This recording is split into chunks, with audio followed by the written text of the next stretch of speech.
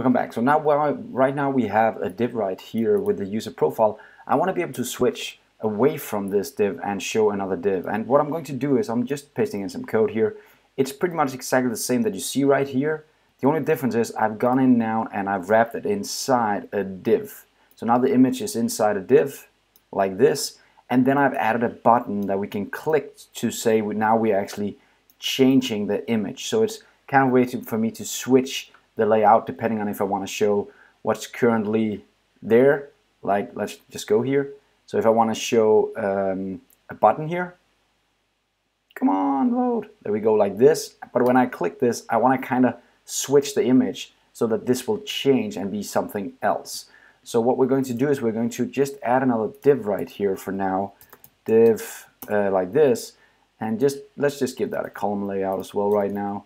And then we're going to add a new variable here called changing, and we're going to say ngIf, it's down here, and then we're just going to call it changing like this. So if we are changing, we want to show, let's just call it changing image.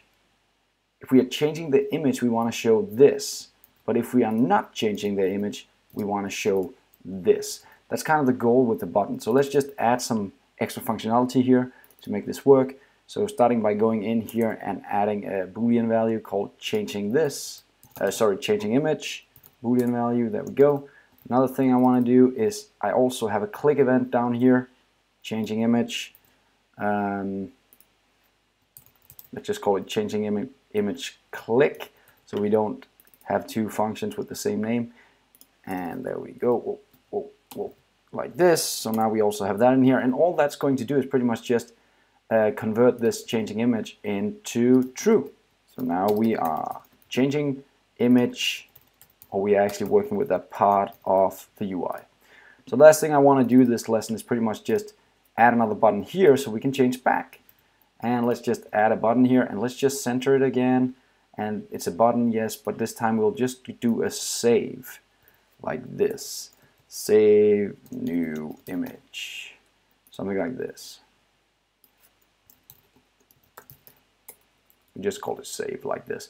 So the idea is pretty much that when I click this guy, I'm going to go back to the old view. So I'll just add that here as well, add some curly brackets, and then just make this false now.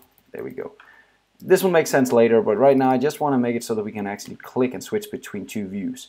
So notice now that is here. When I click it, it goes to the save view. When I click it, it goes back to. So that's kind of how you can switch between two views. We've already done this before, so it's not rocket science.